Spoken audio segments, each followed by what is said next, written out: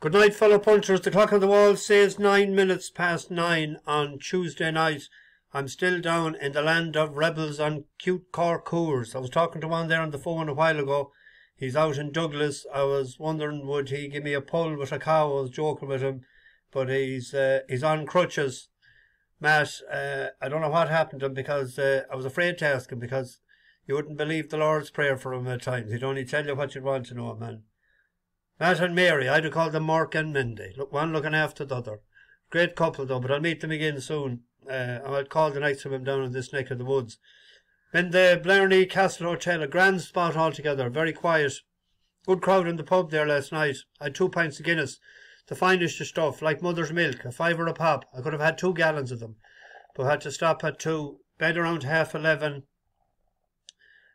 Woke at about 2:30, 2:45, walking in about 4:30, 5 o'clock, and got up at 6:30. Down for breakfast before 8 o'clock.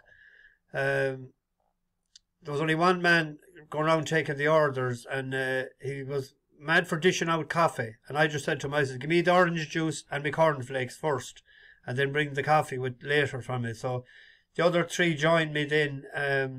The woman of the party is a vegan, so she was ordering a bit of rabbit food and strawberries and fruit and stuff, and she had something else. So the young lad wanted something off the menu as well. And the next thing, when the man of the party, he said, no mushrooms, and the man, he looked at me and says, I better write down this. So that was before he came to me. He was expecting probably that 4 full Irish breakfast, like, you know, like the other table came in after and there was 8 full Irish breakfast. That was it. No need for paper at all or nothing, but our table was a bit different. So, but he was very slow coming back with the stuff. But anyway, we're going down in the morning at 7:45 instead of 8:20 because we'll be out of Dodge early in the morning, heading for the Kingdom. But we had a great day today, a long day. But one of the first things I asked them yesterday morning when they got into the vehicle, I said, is there any special requests you have during the week? Or is there any particular place you want to go? Tell me now, and I'll arrange it in my head for the week. So the woman, he said, could we go by Waterford? And I says, when? And he says, today. And I says, on the way to Cork, you want to go to Waterford? I said, what do you want to go to Waterford for? He says, to look at Crystal. I said, you look at it someplace else, but you won't be looking at it in Waterford today. So I brought them round this morning to the Blarney Mills shop. It's the biggest Irish shop in the world. And what a shop. We went round there, so we got a spotted Waterford Crystal, and I introduced them to that corner. And they looked at a globe. Now, they had no interest in buying it when they seen the price of it, but there was a lovely Waterford Crystal globe, €13,995. So they asked me what I thought of it, and I just said if I had 14k to spend like that, I'd see other reasons of doing it. I said a leg and a horse or maybe a small horse. But they bought a few bits and pieces anyway, and I got them to buy a Pogue Mahone, a car plate. They didn't know what Pogue Mahone meant, but they'll know now. Kiss my ass. But we headed in for Kinsale. Just some narrow streets there, I'll tell you. Going up to Charles Fort. Went up there afterwards, and with a good walk around in Kinsale. They were delighted with that. Charles Fort then very impressed. The Spanish Armada landed there was the 1601, and they were delighted with that as well. They didn't do any of the walking. They haven't paid for anything yet, even the castle there this morning, because it'd take too long. They just want to keep on the move. So we went from there to Tamalig, where the Lusitania was, and then Court MacSharry. We went to Clonakilty. We had lunch, but it was after 3 o'clock. We had the dinner in Clonakilty.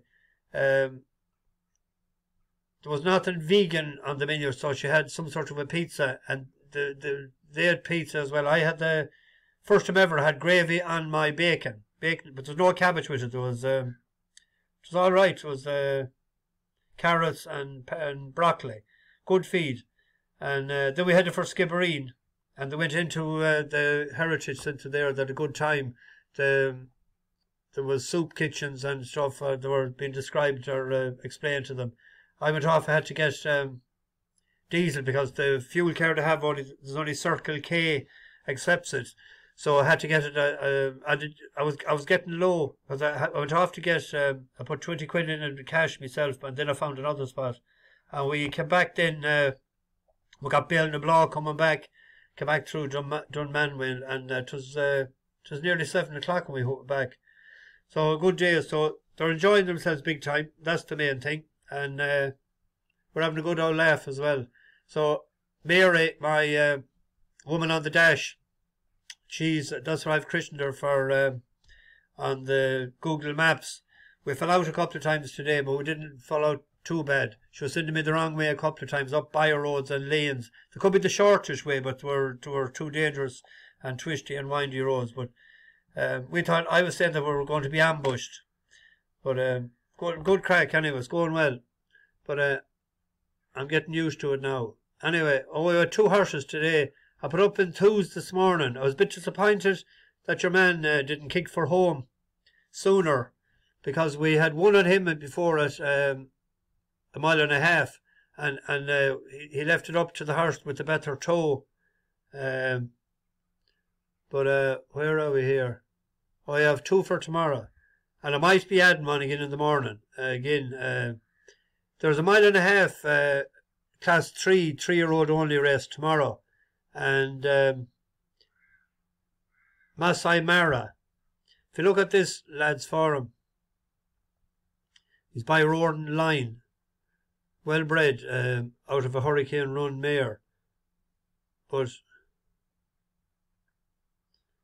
he had 3 runs last year to get a mark of 80. One first time out in Kempton's, and that was just over 11 furlongs, nearly over 1.5 miles. And second in Kempton again to Tagabawa, but he outstayed them in a good race in Ascot on soft ground, and he beat Westerton. And Westerton came out again the next time then and won by 4.5 lengths. And Westerton was 6-4 favourite in that race, but don't say it's no internet again, is there?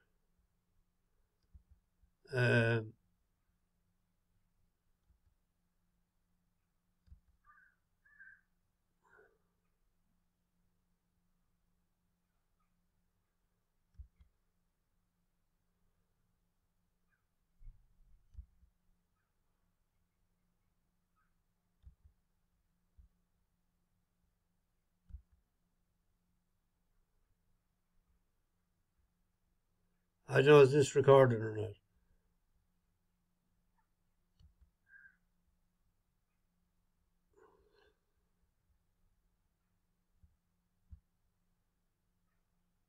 As they race inside the final furlong, back to balance. That Maasai is coming on the outside. From his second, Silver Sword balance played up towards the line. Torito is impressive, draws clear. 3 or 4 to Silver Sword, second balance play. He finished 4th. I know whether this is recorded or not. I'll keep going and try and put it up anyway. The other one is in Carlisle tomorrow.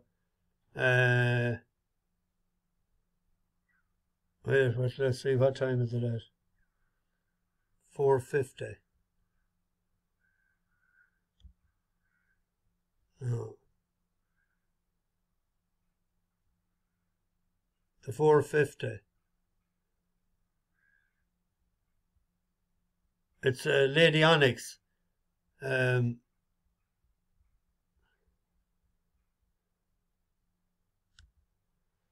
Lady Onyx, which for Johnny Murta, but it was 3rd. Well, let's try and grab it quick here. Cheers, that's a hooer altogether.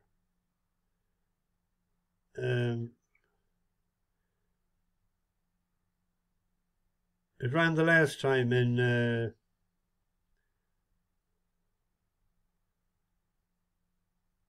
Musselburgh, but a 106 rated horse won it. 102 was second, and that was only a length and 3/4 behind. But it beat Fast Response, our horse in race 103. That's only a second lifetime run. Have a look back at that video. It was in. But to put up this, I don't know if this is going to work or not now, but that's a hooer altogether. Bash the bookies over and out. I might add one in the morning if it does.